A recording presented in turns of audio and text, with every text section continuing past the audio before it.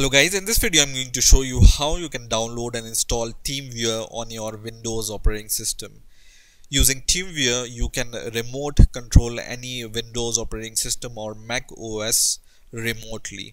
So let's get started. First of all, open your favorite browser and search for TeamViewer, and the first result would be teamviewer.com. So just click this link which says teamviewer.com, and then you will be able to see this download button which says download TeamViewer. Okay, so just click this download button here and then save the executable file which you want to download. So this is the executable file name.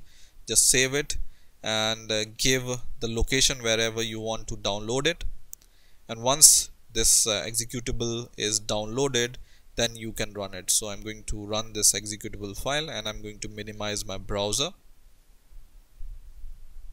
and in here you can see there are some options. So the setup has been started, and first question it will ask us, how do you want to proceed? Basic installation to access this computer remotely, or run only one time use. So we want to use it for the basic installation. And the second question is, how do you want to use TeamViewer? Company or commercial use, personal or non-commercial use, or both of the above. So for now we want to use the personal and or non-commercial use. So we will just click this option, and then we will just say show the advanced setting. Let's see what are the advanced setting we can get. So just click next and then click yes, and then you will be able to see this location where the TeamViewer will be installed. So if you want to change it, you can change it, but for now I will just leave it as default, and I'm going to just click finish, and then the installation of TeamViewer will start, and in some seconds the TeamViewer will be installed on your system, and then you will be able to use it.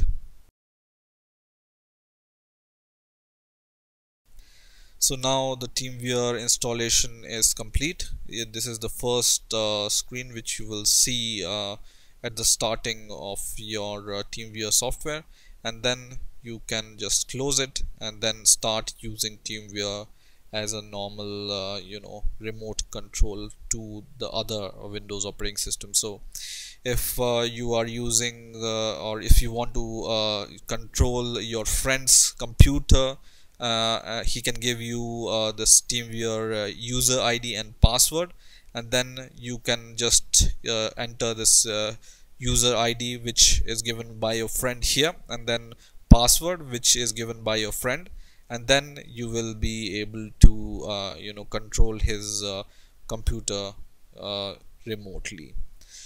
So this is really simple. I hope you've enjoyed this video. Please rate, comment and subscribe, and bye for now.